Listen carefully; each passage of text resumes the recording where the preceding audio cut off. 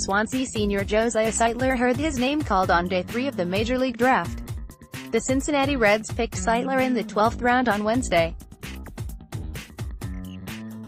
The 6'4", 205-pounder was ranked No. 383 in Baseball America's Top 500. Sightler is signed with South Carolina, so he must choose whether to turn pro or play for the Gamecocks. The Reds were one of the teams Sightler worked out for in the pre-draft process. Sightler had a big senior season and hit .422 with 7 homers and 26 RBIs despite being pitched around often. He was walked 28 times in 94 plate appearances. Sightler didn't pitch as he was recovering from a torn labrum. He was cleared to throw back in April and said he was almost 100%.